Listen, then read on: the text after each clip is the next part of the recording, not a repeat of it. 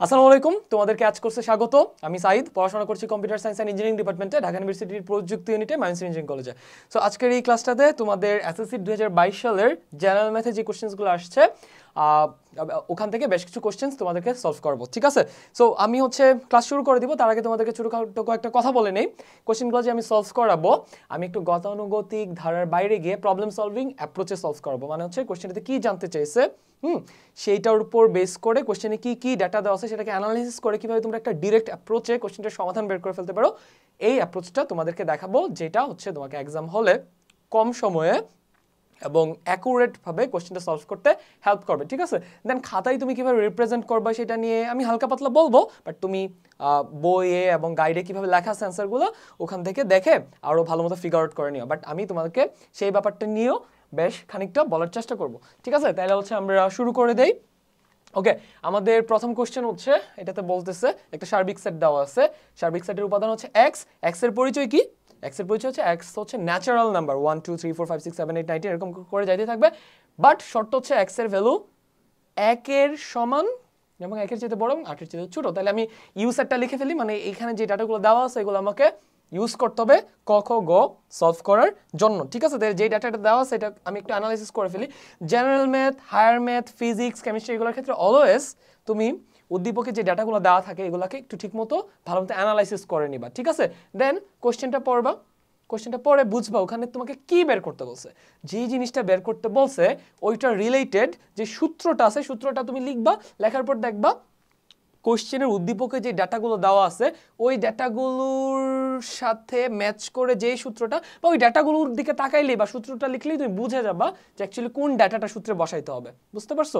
আচ্ছা, ওকে, তাইলে আমি সার্বিক সেটটা লিখে ফেলি। সার্বিক সেট এখানে আমার ইউ ইজ ইকুয়াল টু হবে ইউ ইজ ইকুয়াল টু হবে 1 1 থেকে শুরু হবে 1 2 3 4 5 6 7 8 কিন্তু হবে না, হ্যাঁ, 8 এর কম বলছে, ঠিক আছে? এটা একটু মাথায় রাখতে হবে। আচ্ছা, তারপর এর পরিচয় দেওয়া আছে। এ still belongs two natural number, but এ মৌলিক সংখ্যা, এর উপাদানগুলা, এবং এর ভ্যালুটা কত? 9 এর চাইতে ছোট। তাইলে এটাও কিন্তু আমি লিখে ফেলতে পারবো, তাই না? 1 থেকে 9 এর মধ্যে মৌলিক সংখ্যাগুলো এ সেটের উপাদান। এই শর্তটা পড়লে আমরা এটাই বুঝতে পারি, ঠিক আছে? মানে এর উপাদানগুলো এক্স, এক্স ন্যাচারাল নাম্বারের অন্তর্ভুক্ত এবং এক্স এর শর্ত এক্স মৌলিক সংখ্যা হতে হবে এবং 9 এর চাইতে ছোট কিংবা সমান হতে হবে। তাহলে 9 এর চাইতে ছোট ন্যাচারাল নাম্বার কোনগুলো? 1 2 3 4 5 6। ওখানকার 9 এর চাইতে ছোট মৌলিক সংখ্যাগুলো কি কি আছে? 2। অনেকে কিন্তু 1 কে মৌলিক সংখ্যা মনে করে। 1 কিন্তু মৌলিক সংখ্যা না। মৌলিক সংখ্যা ওইসব সংখ্যা যেসব সংখ্যার দুইটা উৎপাদক থাকবে। 1 এর মাত্র একটা উৎপাদক এবং সেটা 1। 1 ইউনিট নাম্বার, যেসব নাম্বারের একটা মাত্র উৎপাদক তাদেরকে বলে ইউনিট নাম্বার। যেসব সংখ্যার দুইটা মাত্র উৎপাদক, দুইটার কমও না বেশিও না, সংখ্যাটা নিজে এবং 1 এই দুইটা উৎপাদক সম্পন্ন যে সংখ্যাগুলো আছে এগুলো প্রাইম নাম্বার বা মৌলিক সংখ্যা। এবং যেসব সংখ্যার 2 এর অধিক উৎপাদক থাকে এদেরকে বলা কম্পোজিট নাম্বার, ঠিক আছে? যৌগিক সংখ্যা। সো 2 আছে, 3 আছে, 5 আছে, 7 আছে, দেখো আর কিন্তু নাই। ওকে, তারপর আমাদেরকে আর একটা রিলেশন। দেখো এই রিলেশনটা কি? রিলেশনটার উপাদানগুলো কি কি থাকবে? এক্স ওয়াই উপাদান থাকবে। এক্স এর পরিচয় কি? এক্স ও বি সেটের উপাদান, হ্যাঁ, ওয়াই ও বি সেটের উপাদান। তার মানে আমাকে অ্যাকচুয়ালি বি সেট থেকে বি সেটে একটা অন্বয় নির্ণয় করতে বলতেছে। তাহলে আমরা সবার আগে বি সেট থেকে বি সেটে অন্বয় নির্ণয়ের যে সেটটা আর, এটা একটু এখানে লিখে ফেলি। আর ইজ ইকুয়াল টু কি হবে? আর ইজ ইকুয়াল টু অন্বয় দুইটা সেটের মধ্যে বি সেটটা আমি এখানে লিখি 3 4 5 6 3 4 5 6। বি একবার লিখলাম, এখানে আরেকবার বিটা লিখলাম, ঠিক আছে? সো আমি এই সেটটা থেকে এই সেটে একটা অন্বয় নির্ণয় করবো। তাহলে অন্বয় নির্ণয় করার জন্য কি কি আসবে বলো তো? এটার জন্য আমাদের আসবে একবার আসবে 3 3, তারপর আসবে কি? তারপর আসবে 3 4, এভাবে আসবে, তাই না? তারপর কি 3 5 আসবে, তারপর আসবে 3 6, ঠিক আছে? তারপর আসবে 3 6, তারপর আসবে 4 3 4 3, তারপর আসবে 4 4, তারপর আসবে 4 5, তারপর আসবে কি 4 6, এরকম করে অনেকগুলো উপাদান আসবে, ঠিক আছে? অন্যটা একটা সেট হবে। তারপর 5 3, তারপর আসবে কি, তারপর আসবে আমাদের 5 4, তারপর কি আসবে 5 4 5 5, তারপর কি আসবে 5 6, তারপর কি আসবে, তারপর আসবে হচ্ছে 6 3, তারপর 6 4, তারপর আসবে 6 5, তারপর পাবো 6 6, ঠিক আছে? মানে যতভাবে এই উপাদানের এই সেটের উপাদানগুলোর সাথে এই সেটের উপাদানগুলোকে সম্পর্কিত করা যায় ততভাবে করলাম। এর মধ্যে শর্ত আছে, এই অন্যই সেটটার এই যে এতগুলো উপাদান পাইলাম, হ্যাঁ, এই অন্য সেটটার মধ্যে ওই উপাদানগুলো রাখতে পারবো যে উপাদানটা এই শর্তটা মেনটেন করবে। দেখো শর্তটা কি, x = y - 1 হতে, মানে x এর ভ্যালুটা, x এর ভ্যালু যদি হয় হচ্ছে তোমার, এটা আরো সহজ করে যদি বুঝাই, আমাদেরকে বলতেছে যে y এর ভ্যালু যদি 5 হয় তাহলে x এর ভ্যালু হইতে হবে y এর চাইতে 1 কম, মানে 4 হবে, ঠিক আছে? মানে এই যে দেখো x = y - 1, তার মানে y এর ভ্যালু যদি 6 হয় x এর ভ্যালু হবে 5, y এর ভ্যালু যদি 7 হয় x এর ভ্যালু হবে 6, মানে y যত, দেখো এখানে বলতেছে y যত, y এর চাইতে 1 বাদ দিলে x পাবো। তাইলে তার মানে এখানে আমি ওই উপাদানগুলোই অন্যটাতে রাখতে পারবো যারা এই শর্তটা মেনটেন করে। দেখো y এর ভ্যালু কত 3, 3 এর চাইতে 1 কম কত 2, 2 হওয়ার কথা ছিল, তাই এটা বাদ, এখানে 3 আছে। দেখো y কত 4, 4 এর চাইতে 1 কম 3, এটা আমি রাখবো। তারপর দেখো y কত 5, 5 এর চাইতে 1 কম কত 4, নাই, এটা বাদ, এটাও বাদ। তুমি চিন্তা করে দেখো, এটাও বাদ, এটাও বাদ, এইটা কিন্তু শর্তটা মানতেছে। y এর ভ্যালু 5, y এর চাইতে 1 কম 4, এটা বাদ, এইটাও বাদ, এটাও বাদ, এটাও বাদ, এটা কিন্তু মানতেছে, ঠিক আছে? এটা রাখবো, এটাও বাদ, এটাও বাদ, এটাও বাদ, এটাও বাদ। তাহলে আলটিমেটলি আমার অন্যটাকে যদি আমি একটু ফ্রেশ করে লিখি, তাহলে আমি হচ্ছে এখানে লিখি, যদি ফ্রেশ করে লিখি তাহলে অন্যটাতে কি কি আসবে, আসবে হচ্ছে 3 4, আর এর ফাইনাল ভার্সন আসবে হচ্ছে 3 4, তারপর কি আসবে, তারপর আসবে হচ্ছে 5 6, 5 6 আসবে, তারপর কোনটা আসবে 5 6 গেল তো, তারপর আসবে এই তো, আমরা জাস্ট এটা পাচ্ছি এন্ড শুধু এটা পাচ্ছি, এই দুইটা উপাদানই পাচ্ছি। আর কি কোনো উপাদান আছে যেটা এই শর্তটা মেনটেন করে? 5 3 6 3 3 4 4 4, না না, এটাও হবে না, এটাও হবে না, এটাও হবে না, সো এই দুইটা উপাদানই হবে, ঠিক আছে? তাহলে আমার আলটিমেটলি আমার আর সেটটা হবে এটা, তাহলে আর বাকিটা আর লেখার দরকার নেই, ঠিক আছে? আচ্ছা এখন দেখি আমাদেরকে কোশ্চেনে কি করতে বলছে। 1 নম্বর কোশ্চেনে বলতেছে যদি এটা একটা ফাংশন হয়, এই ফাংশনটার মধ্যে যদি আমরা -1/3 বসাই দিই তাহলে কত হবে? এটা তো একদম সহজ জিনিস, এটা খুব সহজে তুমি ক্যালকুলেট করে ফেলতে পারবা। তাহলে আছে f of t = এটা, তাহলে f of -1/3 হবে কি, এটা = হবে তোমার এই t এর জায়গাতে 1/3 বসাই দিতে হবে, তাই না? 1/3 to the power 4 plus 1/3 square plus 1, ঠিক আছে? আর নিচে কি, নিচে টি স্কয়ার, মানে হচ্ছে -1/3 হোল স্কয়ার। ব্যাস, এবার এই পুরোটা ক্যালকুলেট করো তুমি, তাহলে কি উত্তর পেয়ে যাবা। এটা কি ক্যালকুলেট করা খুব কঠিন কিছু?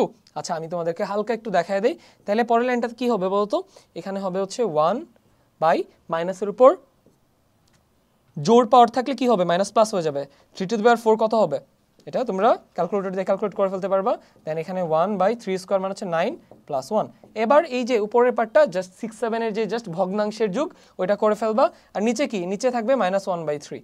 বেশ, এবার বাকি পার্ট যেটা আছে এটা হচ্ছে তোমাদের 6 7 এ তোমরা ভগ্নাংশের 6 7 এটা ভগ্নাংশের যোগ বিয়োগ করছো না, ওইভাবে করে ফেলো, ঠিক আছে? আচ্ছা এবারে আমরা খতে দেখি কি বলতেছে, আর অন্যটিকে তালিকা পদ্ধতিতে প্রকাশ করে তার রেঞ্জ নির্ণয় করো। তাহলে আর অন্যটাকে কিন্তু আমরা তালিকা পদ্ধতিতে প্রকাশ করলাম, কোথায় এটা, আমাদের এইটা। এবং রেঞ্জ কি, রেঞ্জ হচ্ছে একটা অন্য এর ডোমেন হচ্ছে এটার উপাদানগুলোর মধ্যে যে জোড়াগুলো থাকে জোড়ার প্রথম উপাদানগুলো, ঠিক আছে? আর রেঞ্জ কোনগুলো, দ্বিতীয় উপাদানগুলো। তাহলে রেঞ্জ অফ আর, রেঞ্জে কিন্তু একটা সেট, এভাবে লিখতে হবে এইটা, ঠিক আছে? আচ্ছা তাহলে এটার অ্যান্সার আমাদের হয়ে গেল। এবার আমরা 3 নাম্বারটা একটু দেখি। আমাদেরকে বলতেছে পি মানে হচ্ছে পাওয়ার সেট নির্ণয় করতে বলতেছে, ঠিক আছে।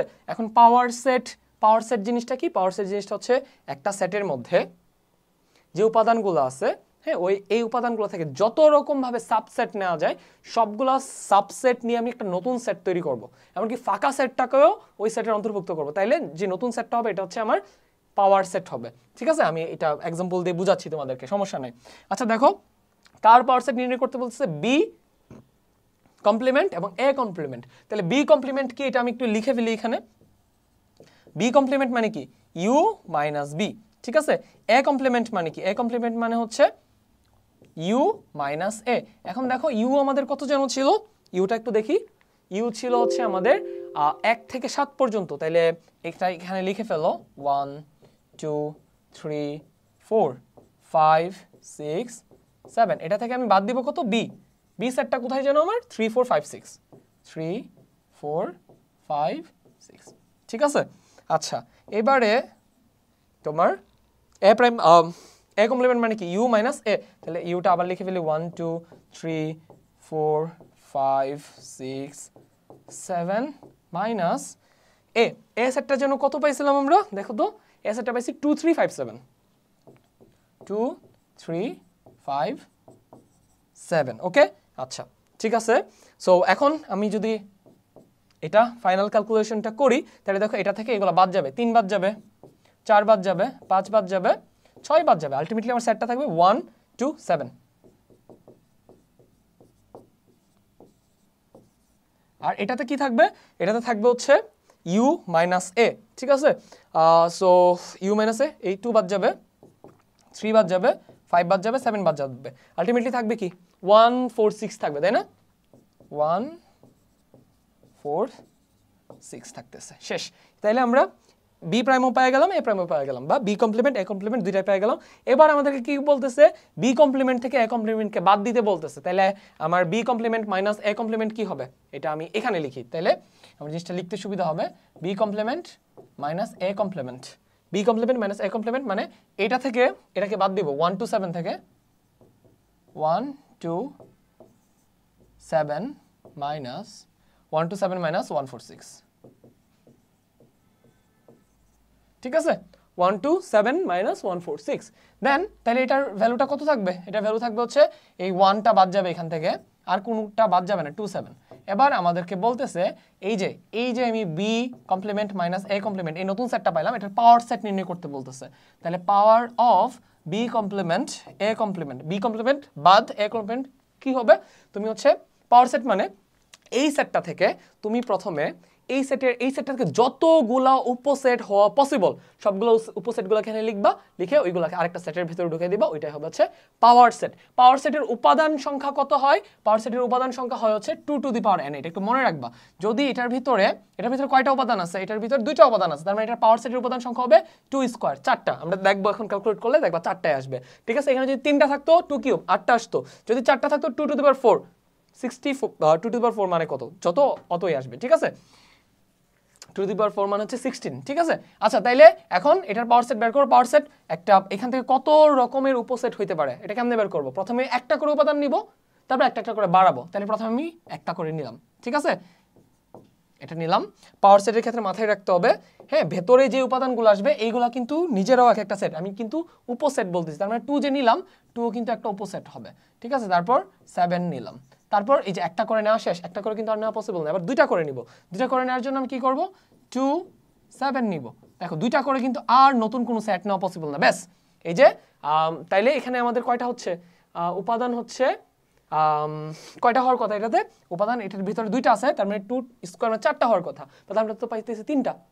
আরেকটা কি হবে? আরেকটা হবে হচ্ছে ফাঁকা সেট, ঠিক আছে। ফাঁকা সেটটাকে আমি লিখতেছি ওরি দিয়ে, ওকে ওকে। তাহলে সবগুলা সাবসেট আমার হয়ে গেল। এবার সবগুলা সাবসেট নিয়ে নতুন একটা সেট বানাইলাম, এটাই হচ্ছে আমাদের অ্যান্সার, ঠিক আছে। আমি একটু অন্য কালার দিয়ে তোমাদেরকে জিনিসটা দেখাই। এই যে এইটাই হচ্ছে আমাদের অ্যান্সার, ঠিক আছে। তাইলে আশা করি কোশ্চেনটা বুঝতে পারছো। হ্যাঁ, কোশ্চেনের সাথে সাথে আমি তোমাদেরকে খুঁটিনাটি কনসেপ্টগুলো ক্লিয়ার করে দিলাম। আশা করি এগুলো তোমাদের কাজে লাগবে। এবার আমরা একটা নতুন কোশ্চেনে চলে যাব। আচ্ছা, এটা হচ্ছে তোমাদের পরিমিতি নামে একটা অধ্যায় আছে না? পরিমিতি অধ্যায়টা আমি কিন্তু তোমাদের এসএসসির ক্ষেত্রে অধ্যায়গুলো চুজ করার ক্ষেত্রে স্যাট টু ফাংশন এই অধ্যায়টা মাস্ট রাখতে বলি, পরিমিতি অধ্যায়টা মাস্ট রাখতে বলি, কারণ এখান থেকে কোশ্চেন কঠিন করা একদমই পসিবল না। তুমি সূত্র জানো, তুমি কনসেপ্ট জানো, তোমাকে কোনোভাবে আটকাইতে পারবে না। সো আমি হচ্ছে ওই অধ্যায়ের কোশ্চেনগুলোই তোমাদেরকে আগে সলভ করাচ্ছি আর কি। একটি গাড়ির তুমি দেখবা এটা সূত্রগুলো জানবা, কোশ্চেনে যে ডাটাগুলো দেওয়া আছে এগুলা অ্যানালাইসিস করবা, দেখবে সূত্রে বসাবা, ডিরেক্ট অ্যান্সার চলে আসছে। দেখো এটা তোমাদেরকে সলভ করে দেখাই। একটি গাড়ির চাকার পরিধি 22 মিটার। একটা গাড়ির চাকাটা একে ফেলে আমি, এই হচ্ছে আমাদের গাড়ির চাকা। হ্যাঁ, এটার পরিধি মানে কি, এই পয়েন্টে ঘুরে যদি আমি আবার এই পয়েন্টে আসি, হ্যাঁ তাহলে টোটাল দূরত্ব হবে কত, পরিধিকে আমি সি দিয়ে লিখতেছি 22 মিটার। ঠিক আছে, এটা হচ্ছে পরিধি। পরিধি ইজ ইকুয়াল টু কত যেন, এটা যদি বৃত্তের ব্যাসার্ধ, কালারটা একটু চেঞ্জ করে লিখি, বৃত্তের ব্যাসার্ধ যদি হয় আর, তাহলে পরিধি ইজ ইকুয়াল টু কি, টুয়াইস পাই আর না। এটা একটু মাথায় রেখো, হ্যাঁ এই সূত্রটা আমাদের এখানে কাজে লাগতে পারে। আচ্ছা, যেখানেই পরিধি আসবে ওখানে টুয়াইস পাই আর লিখে ফেলবা। ওকে, তারপর আমাদেরকে কত কি করতে বলতেছে, একটি ঘনকের এক ধারের দৈর্ঘ্য 7 সেন্টিমিটার হলে এর সমগ্র পৃষ্ঠের ক্ষেত্রফল নির্ণয় করতে বলতেছে, তাই না? তাহলে আগে একটা ঘনক এঁকে ফেলি, তারপর দেখি কি বলছে। পরিমিতির অঙ্কগুলো না চিত্র একে যদি সলভ করো তাহলে জিনিসটা খুব ইজিলি সলভ করা যায়। চিত্র আঁকা পারতে হবে, সূত্র জানতে হবে, ঠিক আছে? এবং চিত্রের কোন জিনিসটা কি মিন করতেছে, সূত্রের কোন পার্টটা কি মিন করতেছে। যেমন এখানে যে 2 পাই আর লিখলাম, এখানে পাই কি মিন করতেছে, আর কি মিন করতেছে, এটা জানা খুবই জরুরি। আর মানে বৃত্তের ব্যাসার্ধ, পাই মানে বুঝোই তো, তাই না? 3.1416। আচ্ছা, এই যে ঘনক এঁকে ফেললাম, ঘনক আর ঘনবস্তুর মধ্যে পার্থক্য কি? ঘনবস্তু মানে হচ্ছে এই যে একটা ইটের মতো বস্তু হবে, এটা দৈর্ঘ্য প্রস্থ উচ্চতা সমান হইতে বাধ্য না, বাট ঘনকের ক্ষেত্রে দৈর্ঘ্য প্রস্থ উচ্চতা এটা হচ্ছে আমাদের, এটা দৈর্ঘ্য, এটা হচ্ছে আমাদের প্রস্থ, এটা হচ্ছে উচ্চতা সবগুলো সমান হবে। মানে একটা বর্গকে যদি তুমি 6টা তল হিসেবে বদ্ধ করো তাহলে যে নতুন জিনিসটা তৈরি হয় এটা হচ্ছে ঘনক। তোমরা ছক্কার কোটি দেখছো না? হ্যাঁ, ছক্কার দানা, ওইটা কিন্তু একটা ঘনক, ঠিক আছে? ওইটার প্রত্যেকটা ধারের ক্ষেত্রফল সমান, প্রত্যেকটা বাহুর দৈর্ঘ্য সমান। তাহলে এই ঘনকের এক ধারের দৈর্ঘ্য কত সেন্টিমিটার? 7 সেন্টিমিটার। ওকে, 7 সেন্টিমিটার মানে এখান থেকে আমি কালারটা চেঞ্জ করে দেখি, এখান থেকে এখান পর্যন্ত দৈর্ঘ্যটা হচ্ছে 7 সেন্টিমিটার, ঠিক আছে? আচ্ছা, ওকে, তার মানে প্রত্যেকটা ধারের দৈর্ঘ্য কিন্তু 7 সেন্টিমিটার হবে, কারণ ঘনকের ক্ষেত্রে প্রত্যেকটা ধার সমান। এটাও 7 সেন্টিমিটার, এটাও 7 সেন্টিমিটার, এটাও 7 সেন্টিমিটার, বাকি সব 7 সেন্টিমিটার হবে। এখন আমাদেরকে বলতেছে এটা সমগ্র পৃষ্ঠের ক্ষেত্রফলটা নির্ণয় করতে। সমগ্র পৃষ্ঠের ক্ষেত্রফল মানে কি? একটা ঘনক, একটা ঘনবস্তু বা একটা ইট, হ্যাঁ, ইটের কয়টা তল থাকে দেখো তো, আমি তোমাদেরকে একটু দেখাই। যে দেখো, একটা তল থাকে, 2টা, 3টা, 4টা, 5টা, 6টা তল থাকে। তার মানে ঘনকের যেহেতু প্রত্যেকটা তলের ক্ষেত্রফল সমান, আমি জাস্ট এই যে উপরের একটা তল আছে না এখানে, এই যে উপরের একটা তল আছে না, এই যে এই তলটার ক্ষেত্রফলটা বের করব, দেন এটাকে 6 দিয়ে গুণ দিয়ে দিব, তাহলে হয়ে যাবে, কারণ ঘনকে 6টা তল আছে। তাহলে এটার ক্ষেত্রফল কত হবে? এটা কি একটা বর্গক্ষেত্র হবে না? একটা বর্গের ক্ষেত্রফল কত হয়? বাহু স্কয়ার। সো আমি লিখলাম বাহু স্কয়ার, ঠিক আছে? বড় এই উপরের বর্গক্ষেত্রটার ক্ষেত্রফল আমি পেয়ে গেলাম, একটা পৃষ্ঠের ক্ষেত্রফল পেয়ে গেলাম, দেন এটাকে 6 দিয়ে গুণ দিব, তাহলে আমি আমার অ্যান্সার পেয়ে গেলাম, ঠিক আছে? সমগ্র পৃষ্ঠের ক্ষেত্রফল এটাই অ্যান্সার, এবং এটার উত্তর কি হবে? বর্গ সেন্টিমিটারে হবে। ওকে, বা তুমি এটাকে ডিরেক্ট সেন্টিমিটার স্কয়ার লিখে ফেলতে পারো। ওকে, আচ্ছা, এটাই হবে অ্যান্সার, ঠিক আছে? এটাকে আর মিটারে নেওয়ার দরকার নাই। তারপর দেখি, চাকাটিতে অন্তর্লিখিত বর্গক্ষেত্রের বাহুর দৈর্ঘ্য নির্ণয় করো। মনে হচ্ছে কঠিন কোশ্চেন, অ্যাকচুয়ালি কঠিন না, খুবই ইজি কোশ্চেন। আমি দেখাই তোমাদেরকে। চাকাটা কয়েক জানে আঁকছিলাম, এইখানে আঁকছিলাম। চাকাটিতে অন্তর্লিখিত বর্গক্ষেত্রে বাহুর দৈর্ঘ্য নির্ণয় করো। আমি এটা একটু এখানে নতুন করে আঁকি। দেখো, এটা হচ্ছে আমাদের চাকা, এটার ভেতরে আমি কি করব? একটা বর্গক্ষেত্র আঁকবো, সবগুলা বাহু সমান হবে, ঠিক আছে? আচ্ছা, এটা অন্য কালার দিয়ে লিখলে ভালো হয় না? অন্য কালার দিয়ে লিখি।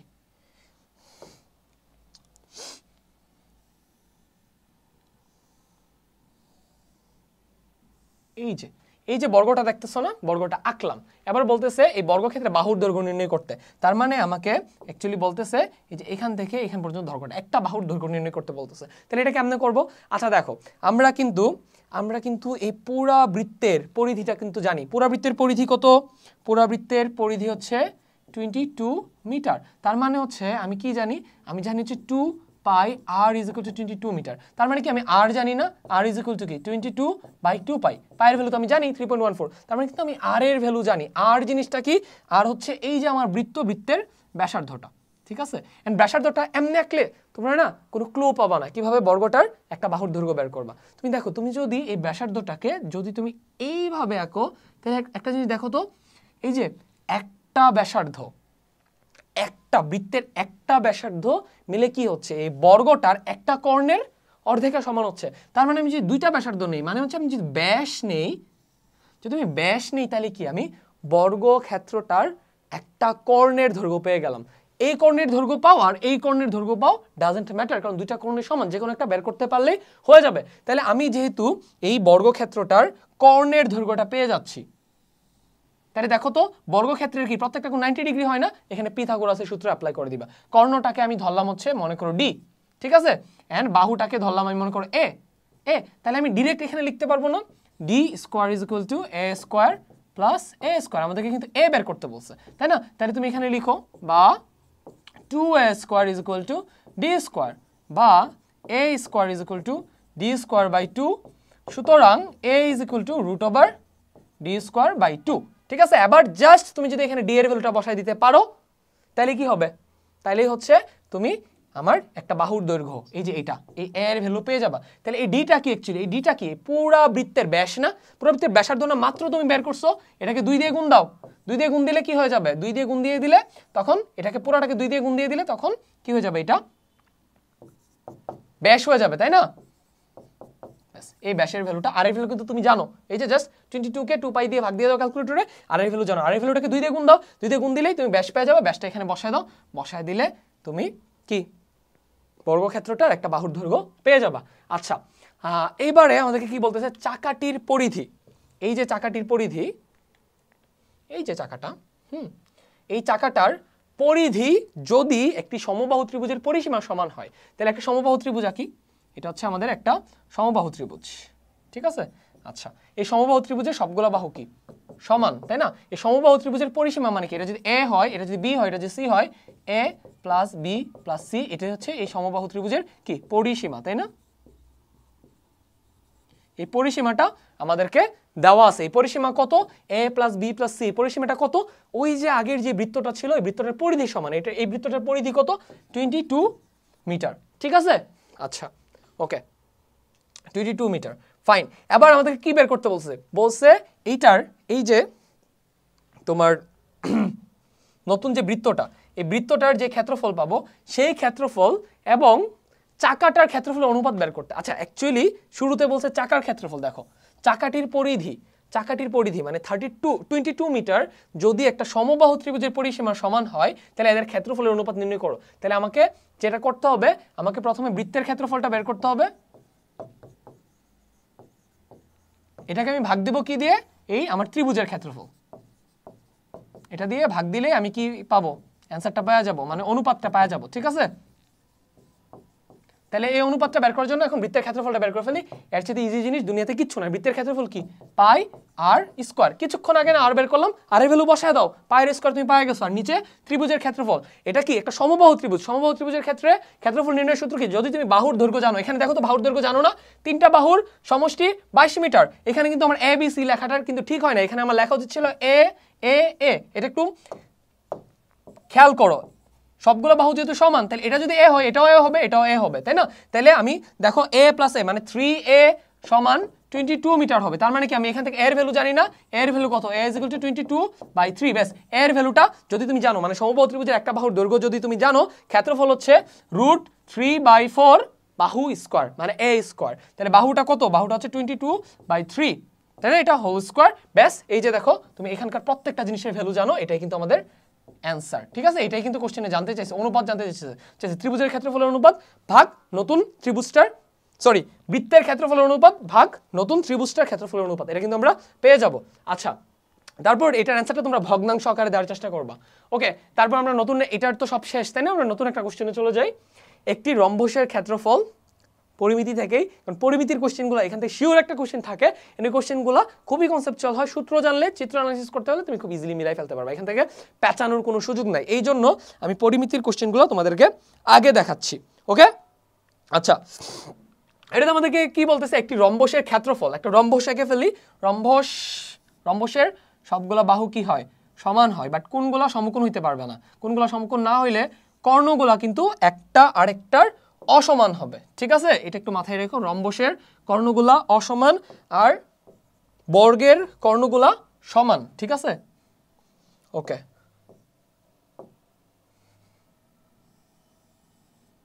আচ্ছা, তারপর দেখো কি বলতেছে, এই রম্বসটার ক্ষেত্রফল আছে 1944 বর্গ সেন্টিমিটার। তাহলে এটা ক্ষেত্রফল আমি জানি, এটার ক্ষেত্রফল কত? 1944 cm সেন্টিমিটার। তারপর বলতেছে এটা বৃহত্তর কর্ণ, এই যে লাল দিয়ে মার্ক করছে এটা কিন্তু বড় কর্ণ, এটা ছোট কর্ণ। তাহলে বৃহত্তর কর্ণটাকে আমি নাম দিচ্ছি মনে করো ডিএম, ঠিক আছে? এটা হচ্ছে বড় কর্ণ, আর ছোট কর্ণটাকে আমি নাম দিলাম ডিএস, স্মল। তাহলে ডিএম কত? ডিএম হচ্ছে 72 সেন্টিমিটার। তারপর কি বলতেছে, আবার একটি বৃত্তের পরিধি, নতুন একটা বৃত্ত নিয়ে বলতেছে।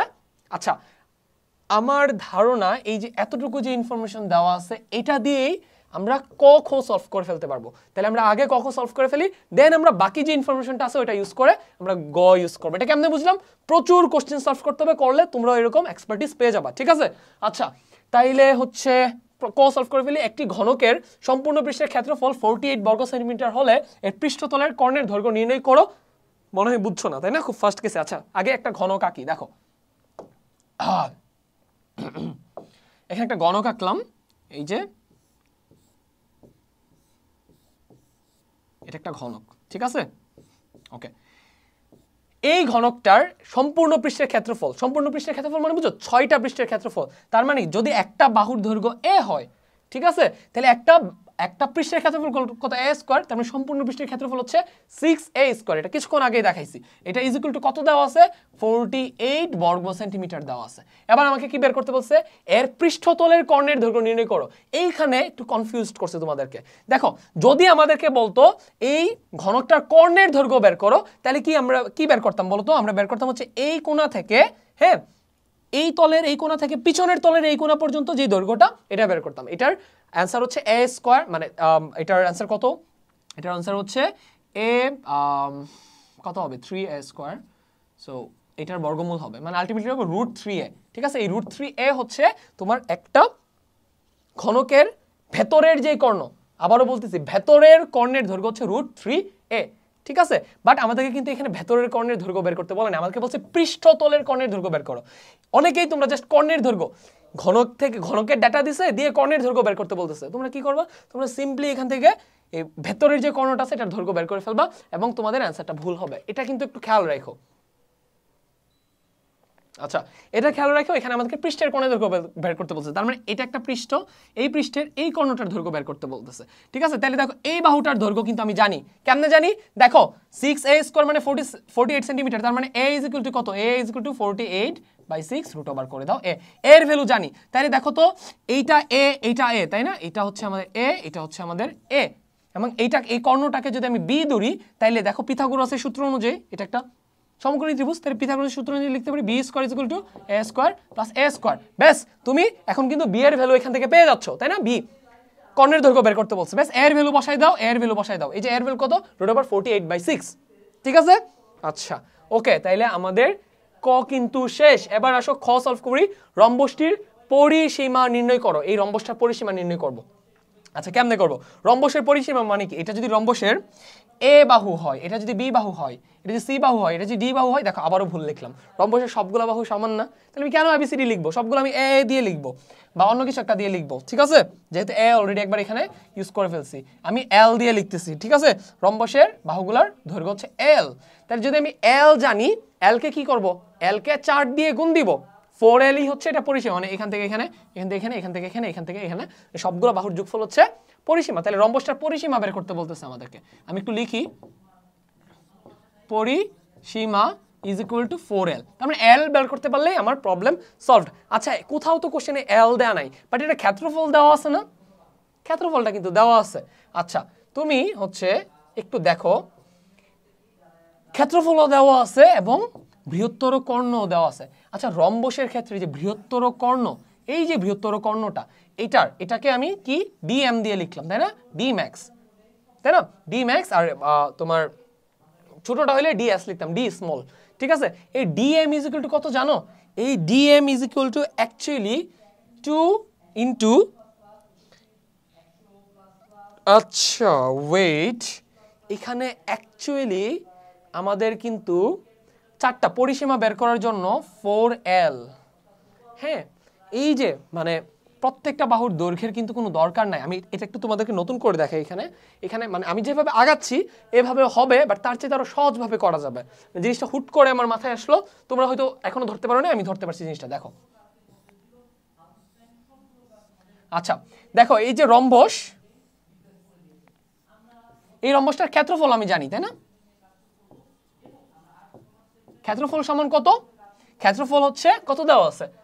1944 সেন্টিমিটার স্কয়ার দেওয়া আছে। এন্ড রম্বসের ক্ষেত্রফল, রম্বসের যদি আমরা বড় কর্ণের দৈর্ঘ্য জানি এবং আমরা যদি ছোট কর্ণের দৈর্ঘ্য জানি, সেক্ষেত্রে রম্বসের ক্ষেত্রফল হচ্ছে তোমার কত?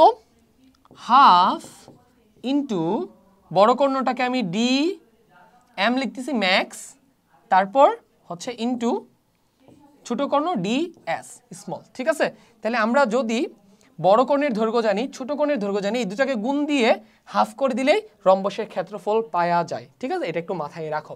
আর রম্বসের বড়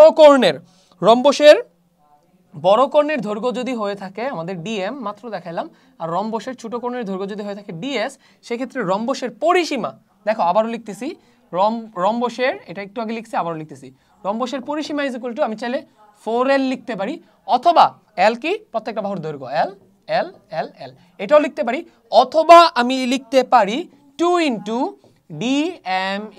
DM square plus DS square. ঠিক আছে, এই যে দেখো, তাইলে একটা জিনিস দেখো, আমার এখানে আমি যদি এই সূত্রটা ব্যবহার করি রম্বসের পরিসীমাটা বের করার জন্য, এটা ব্যবহার করলে হবে, এটাও ব্যবহার করলে হবে।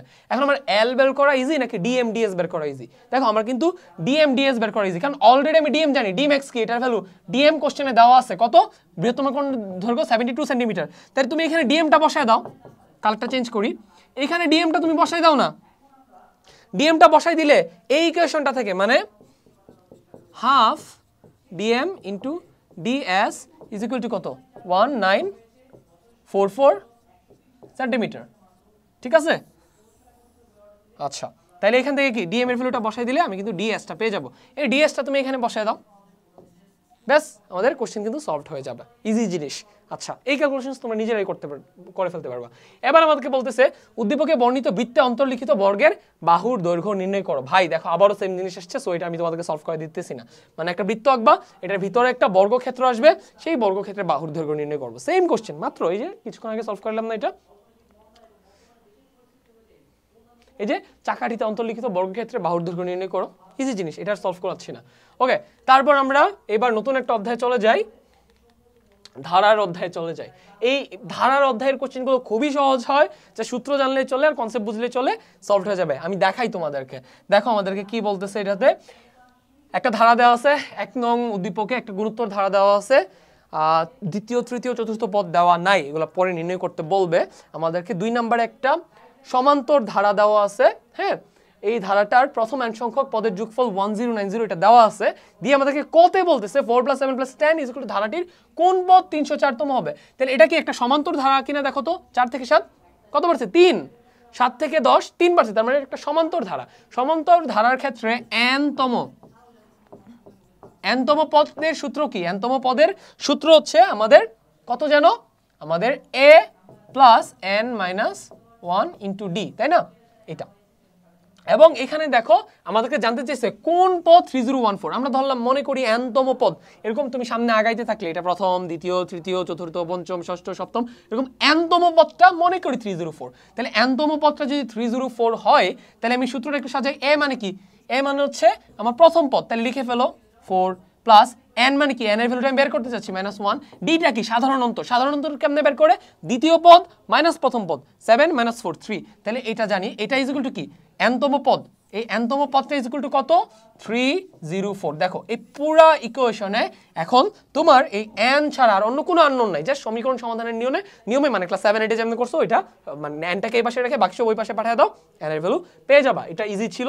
আচ্ছা, এবার আমাদেরকে বলতেছে PQS এর মান নির্ণয় করতে। এই PQS এর মান নির্ণয় করতে, এটা তো খুব সহজ জিনিস। মানে আমাদেরকে দ্বিতীয় পদ নির্ণয় করতে বলতেছে, তৃতীয় পদ নির্ণয় করতে বলতেছে, চতুর্থ পদ নির্ণয় করতে বলতেছে। তাহলে গুণোত্তর ধারার ক্ষেত্রে প্রথম পদ, দ্বিতীয় পদ, তৃতীয় পদ মানে সাধারণ সাধারণ পদের সূত্রটা কি, মানে যে কোনো একটা পদ বের করার সূত্রটা কি? সূত্রটা হচ্ছে এ, সূত্রটা কি? যে কোনো একটা পদ বের করার সূত্র হচ্ছে এ আর to the power n minus 1, মানে এটাকে বলা হচ্ছে n তম পদ, ঠিক আছে? এই যে এই সূত্রটা। তাহলে এখন যদি আমরা এটা কি পিটা আমার প্রথম পদ, তাহলে p ইজ ইকুয়াল টু কি হবে? p ইজ ইকুয়াল টু হবে a আর 2 মাইনাস 1, ঠিক আছে? তারপর q ইজ ইকুয়াল টু কি হবে? q is equal to a R 3 minus 1। তারপর finally s is equal to কি হবে?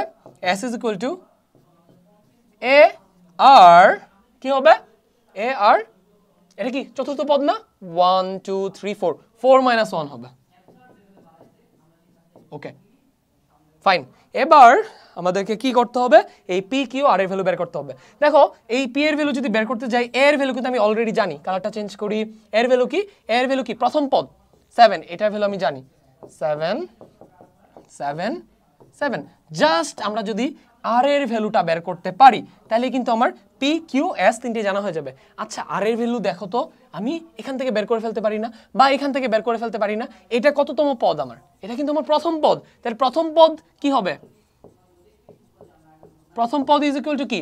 এ আর টু দি পাওয়ার 1 মাইনাস 1 না? এটা কিন্তু প্রথম পদ। এটা ইজ ইকুয়াল টু কত দেওয়া আছে? এটা ইজ ইকুয়াল টু 7 দেওয়া আছে। দেখো এখান থেকে কিন্তু তুমি এই যে এর এটার ভ্যালু তুমি জানো না? এটার ভ্যালু কিন্তু তুমি জানো। এটার ভ্যালু কত? এর ভ্যালু 7। ব্যাস এখানে 7 বসায় দাও, এখান থেকে আর এর ভ্যালু পাবা। বা এখান থেকে প্রথম পদ থেকে তোমাদের সন্দেহ হইতে পারে, প্রথম পদ থেকে যদি আমি আর এর ভ্যালু বের করি এটা আরেকটা আসবে কিনা। সেই ক্ষেত্রে এটা কততম পদ? পঞ্চম পদ। এটা জানো না? পঞ্চম পদ ইজ ইকুয়াল টু কি? এ আর টু দি পাওয়ার 5 মাইনাস 1। এটা ইজ ইকুয়াল টু কত? এটা ইজ ইকুয়াল টু 16807, ঠিক আছে? ওকে, এখান থেকে এর ভ্যালু কত? 7 আমি জানি, তাহলে আর to the power 4 is equal to 16804 by 7, মানে এটাকে জাস্ট এই পাশে পাঠিয়ে দিলাম, ঠিক আছে? তাহলে আরটাকে ক্যালকুলেটর দিয়ে এই পাশের ভ্যালুটাকে চতুর্থ মূল করবা, করলেই কিন্তু তুমি আর এর ভ্যালু পেয়ে যাচ্ছে। সেই আর এর ভ্যালু তুমি এখানে বসাই দাও, এখানে বসাই দাও, এখানে বসাই দাও, সলভ হয়ে যাবে, ঠিক আছে? ইজি জিনিস, পি কিউ আর এস পাওয়া যাবা। তারপর আসো 3 নাম্বারটা দেখি। 2 নং ব্যবহার করে n এর মান নির্ণয় করো। 2 নঙ্গে কি বলতেছে? একটা সমান্তর ধারা, ধারাটির প্রথম n সংখ্যক পদের যোগফল দেওয়া আছে। তাহলে কোন একটা ধারার প্রথম n সংখ্যক পদের যোগফল নির্ণয়ের সূত্র কি? 2a plus n minus 1 into D, পুরোটার সামনে কত আসবে? হাফ আসবে, ঠিক আছে? এটা যে সূত্রটা জানতে হবে তোমাদেরকে। অধ্যায় পড়ে থাকলে এতদিনে তোমাদের অধ্যায় সব পড়া হয়ে যাওয়ার কথা। পড়া হয়েছে দেখে তো কোশ্চেন সলভ করতে আসছো না, অধ্যায় না পড়ে সূত্র না জেনে তো কোশ্চেন সলভ করতে আসো না, তাই না? আচ্ছা তাহলে এখানে এটার ভ্যালু কত? এটার ভ্যালু হচ্ছে আমাদের 1090। এখান থেকে n এর ভ্যালুটা বের করতে হবে। n এর ভ্যালু বের করতে চাইলে আমাদের a এর ভ্যালু জানতে হবে না? a এর ভ্যালু কত? a এর ভ্যালু 7, a এর ভ্যালু হচ্ছে এখানে 7, ঠিক আছে? আচ্ছা ডি এর ভ্যালু কত? ডি এর ভ্যালু হচ্ছে সাধারণ অন্তর। 12 থেকে 7 বাদ দিলে কত আসবে? 12 থেকে 7 বাদ দিলে 5 আসবে। দেখো এ জানি, ডি জানি, অনলি আননোন n, এখান থেকে n কিন্তু বের করে ফেলা যাবে। ইজি একটা জিনিস, ঠিক আছে? আচ্ছা ওকে। আচ্ছা তারপর আমরা ধারার একটা কোশ্চেন শেষ করব। শেষ করে আজকে দেখি আরো সলভ করা যায় কিনা, বাট এটা সলভ করে নিই। ওকে, এটাতে কি বলতেছে? Similar question. এটা একটা কি ধারা দেখো তো? এটা গুণোত্তর নাকি গুণোত্তর ধারা নাকি সমান্তর ধারা? দেখো এটা থেকে এটার পার্থক্য 4 থেকে 7 এর পার্থক্য। 4 minus 7 is equal to minus 3। Minus 1 থেকে 4 এর পার্থক্য দেখো, 1 থেকে 4 এর পার্থক্য মাইনাস 3। দেন মাইনাস 2 থেকে 1 এর পার্থক্য দেখো মাইনাস 3। তার মানে এটা একটা গুণোত্তর ধারা। সাধারণ অন্তরটাকে এখানে ঋণাত্মক, এই জন্য ভ্যালুটা স্লোলি কমতেছে। আচ্ছা তারপরে আমাদেরকে একটা গুণোত্তর ধারা দেওয়া আছে। দেখো এই কোশ্চেনটা মাত্র তোমাদেরকে আমি সলভ করাইছি। তাহলে আমাদেরকে এই যে গতে যে বলছে 2 নং ধারাটি হতে x y z এর মান নির্ণয় করো, এটা কিন্তু আমাদের সলভড। মাত্র আমি সলভ করার অ্যাপ্রোচটা দেখাইছি। a r to the power n - 1 দিয়ে সলভ করবা। এর ভ্যালু দেওয়া আছে কোশ্চেনে, এই যে দেখো এর ভ্যালু, আর এর ভ্যালুটা তোমাকে নির্ণয় করতে হবে এটা থেকে, ঠিক আছে? এন্ড উপরে তো n মানে কি, একবার n এর ভ্যালু 1 বসাবা, 2 বসাবা, 3 বসাবা, মানে কিছুক্ষণ আগেই তো দেখালাম, ওইভাবে সলভ করে ফেলো। আচ্ছা কতে কি বলতেছে একটু দেখি। 5 প্লাস 17 প্লাস 29, এটা কি? এই ধারাটার 101 কোন পদ 101 তা নির্ণয় করতে বলতেছে। আচ্ছা তাহলে এটার কোন পদ 101 এটা কেমন নির্ণয় করব? এটা কি সমান্তর ধারা না গুণোত্তর ধারা? এটাকে দেখো 5 থেকে 17 কত বাড়ছে? 12 বাড়ছে। 17 থেকে 29 কত বাড়ছে? 12 বাড়ছে। তার মানে এটা একটা সমান্তর ধারা, ঠিক আছে? সমান্তর ধারার ক্ষেত্রে n-তম পদের সূত্র কি? n-তম পদের সূত্র হচ্ছে a plus n - 1 into D. এই n-তম পদটা কত? এইটা 101, তাই না? দেখো এর ভ্যালু জানি, এর ভ্যালু কত? এর ভ্যালু হচ্ছে আমাদের 5। ডি এর ভ্যালু হচ্ছে 12। দেখো পুরা ইকুয়েশনে পুরো ইকুয়েশনে কিন্তু আমরা a এর ভ্যালু জানি, d এর ভ্যালু জানি, এখানে জাস্ট n টা আননোন, এই ভ্যালুগুলো বসে nটাকে এই পাশে রেখে বাকি সব ওই পাশে পাঠিয়ে দাও, এটা সলভড হয়ে যাবে। ওকে, তারপর আমরা খ সলভ করব। 1 নং ধারাটির প্রথম n সংখ্যক পদের যোগফল মাইনাস, এটা নতুন একটা পেজে যাই তাহলে বেটার হবে। এই যে 1 নং ধারাটির প্রথম n সংখ্যক পদের যোগফল -4030 হলে n এর মান নির্ণয় করো। এই সিমিলার কোশ্চেন তোমাদেরকে আমি দেখাইছি। কোন একটা সমান্তর ধারা, এটা কিন্তু সমান্তর ধারা, সমান্তর ধারার প্রথম n সংখ্যক পদের যোগফল কি? 2a + n - 1 * d, ঠিক আছে? তারপর ওকে, এটা তাই না? ওকে নাইস, এটার ভ্যালু কত? এটার ভ্যালু হচ্ছে 430। এখান থেকে আমাকে n এর ভ্যালু বের করতে বলছে। সো n এর ভ্যালু বের করার জন্য দেখো a এর ভ্যালু জানি, a এর ভ্যালু কত? 7, তাই না? তারপর d এর ভ্যালু কত? d এর ভ্যালু হচ্ছে -3 বসাইতে হবে এই ক্ষেত্রে। দেখো পুরো ইকুয়েশনে n ছাড়া আর অন্য কোনো আননোন নাই, বাকি সব বসায় nটাকে এই পাশে রেখে বাকি সব ওই পাশে পাঠিয়ে দাও, এটার ভ্যালু বের হয়ে যাবে, ঠিক আছে? এটাও তাহলে আমাদের সবগুলো সলভড। ওকে।